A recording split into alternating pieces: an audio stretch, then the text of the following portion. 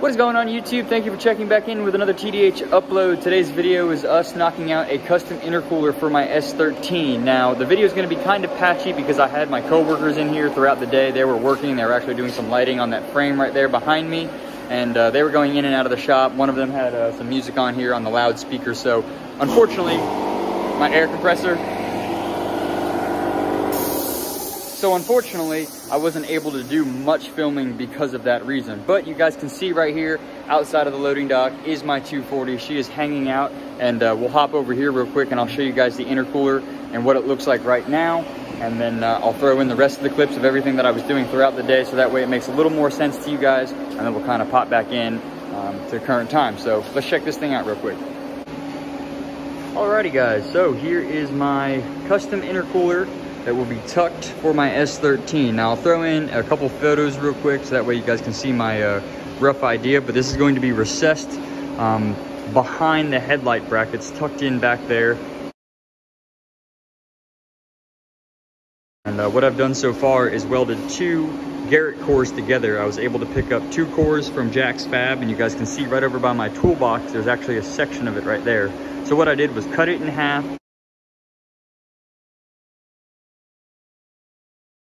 and I dropped that one down and then welded another core to it, and then I welded a cap on the top, and then I welded a cap here on the bottom.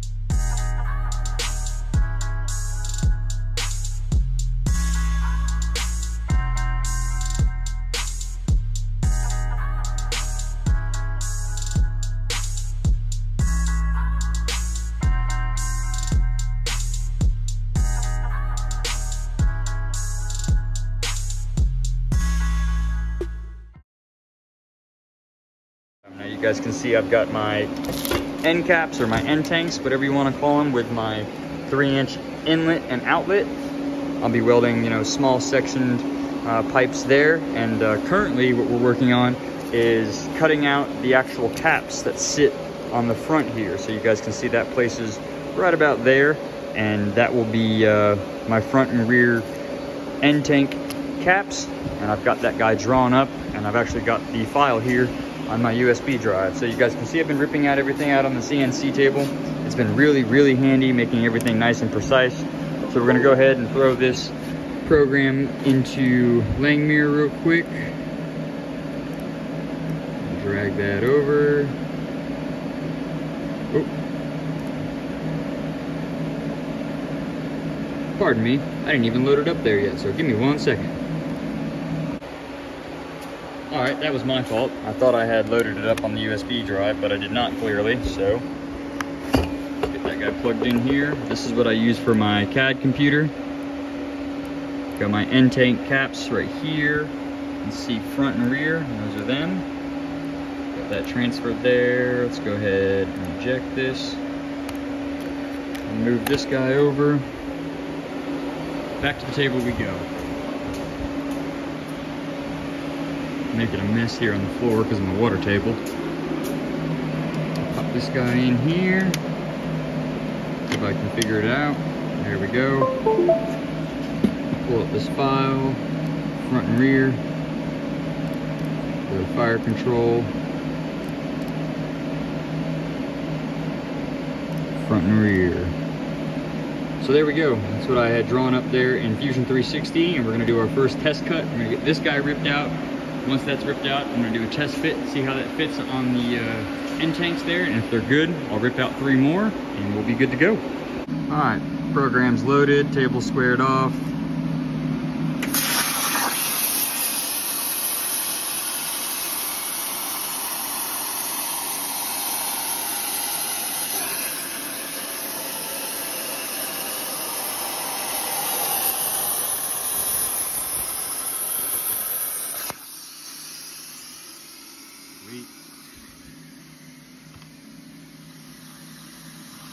Move my torch out of the way.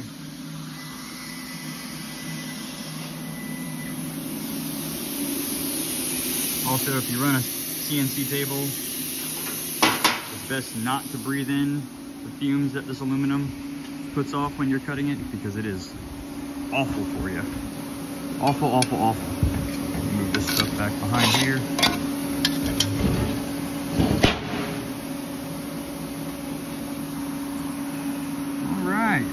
So I think I can change the bottom section, or actually I might be able to just let that be right there and then just nip that off towards the end. I think that'll work. My brake, guys, right here, you can see where I did, I was a little off there, but if I move that up, that fits nicely, and then I'll just have to trim the top section. So I could probably make it just a tad bit shorter. I'm gonna go ahead and pull tape on that, check my measurements. I might redraw this so that way I don't have to cut any of this stuff and put contaminants into my aluminum, and then we'll go from there. We've got our front and rear caps cut out, deburred, and here she is sitting up on the actual end tank of the intercooler. Gotta do a little more fitting and playing with it here. There we go.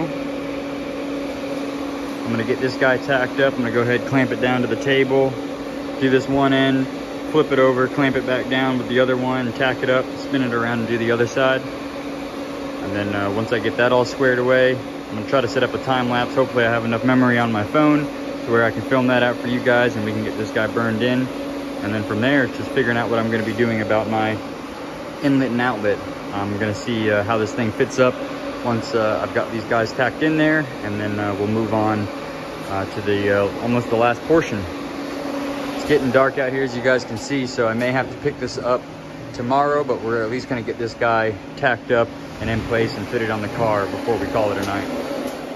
Well, as you guys can clearly see, we are not at the shop and it is not nighttime, and it's all different because my phone died and then it would not take a charge. So we're actually filming on my brand new iPhone right now, and I've got the S13 here in front of me in the garage, and you guys can see the intercooler tucked down there. So let me flip the camera around and show you guys this thing real quick.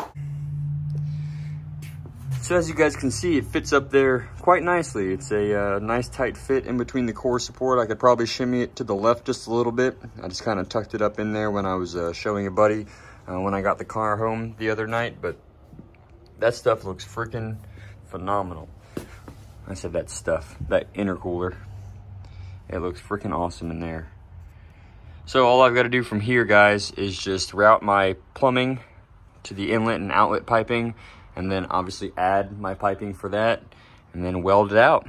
And then once it's welded out, I've got to figure out where I'm gonna mount it to. I'm probably gonna mount it on the side of these guys, probably just do some tabs that stick out here and that bolt down to the actual headlight brackets, and then I may add something down on the bottom. But this thing's definitely got some weight, and she's snugged up in there pretty well, so hopefully those two support bolts there and maybe one on the bottom will be enough for it. But that's how it looks as of right now. Ignore my plant because we just had the hurricane come through in Florida, and my girlfriend had a bunch of stuff in here so that way it wouldn't get blown away. Got my generator out. It's just a mess in here. It is a freaking mess, but I wanted to show you guys and update you on the intercooler. I think in part 2, we will go ahead and weld this guy out and get everything fitted up, and then hopefully, I was supposed to get a tune sometime this month, but I'm not quite sure that's gonna happen with the hurricane that just happened and then the holidays coming up and stuff. I'm not quite sure if the tuner is going to be able to get up here. I think it may be in December. I just got rumored that I just got word that was December 9th might be the new day, so that gives me a little bit more time to get things squared away with this thing. So if I can get the intercooler in, get in alignment, and get my gauges mounted up, and get honestly, that's really it. Get in alignment, then we can get it for a tune, and we could be able to take her out and do some burnies with her, you know, whip some donuts or something. But all right, guys, that is about that. I want to thank you guys for watching. I know that I haven't uploaded in quite a while, and I'm going to give you the same old spiel that I always give you, but that is that, guys. Hopefully in part 2, we'll be burning this thing in, plumbing this intercooler out, and running it for the first time. So I appreciate you guys watching. I will see you in the next upload. Later. I'm always in the doghouse.